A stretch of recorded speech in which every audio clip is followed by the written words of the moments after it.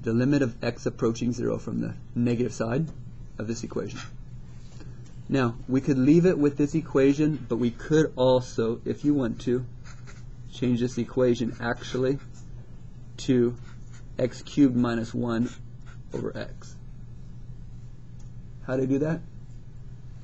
Multiply top and bottom here by x. Bring it together. It doesn't matter which one we use. I just wanted to show you can do that. Now, if I want the limit as x approaches 0, just in general, does it exist?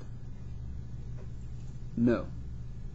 Because you get 0 over, you get 0 on the bottom and you get negative 1 on top. So would this be an asymptote? Yes. We know it's an asymptote because when you plug in 0, you get negative 1 over 0.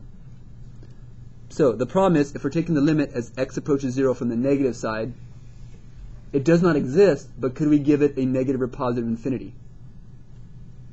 Yes. So again, we know when we plug in 0, you get negative 1 over 0, which means it's a vertical asymptote. So we know it's a vertical asymptote at x equals 0. We just want to see from the negative side, is my limit negative or positive?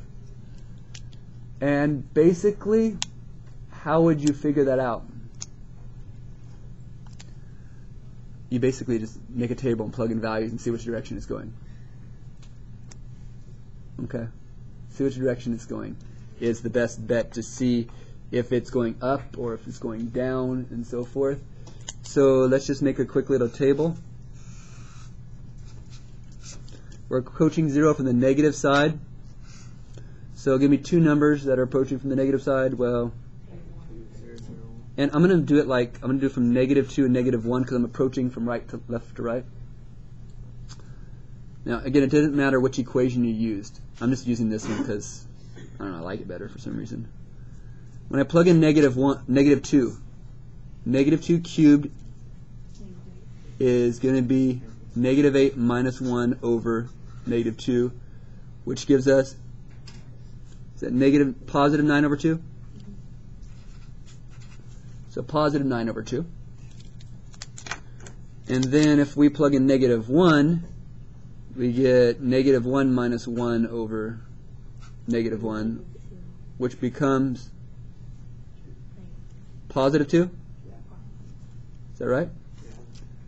Positive 2. Now this one right here, isn't that 4.5?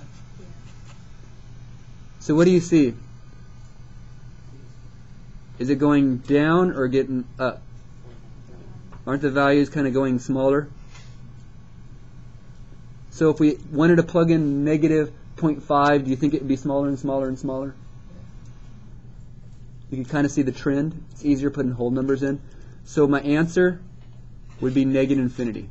Because we know it's a vertical asymptote. We notice by the table it's basically going downward trend. My answer is negative infinity. Technically it does not exist, but we can put negative infinity as a description, and it's better to do that. Okay.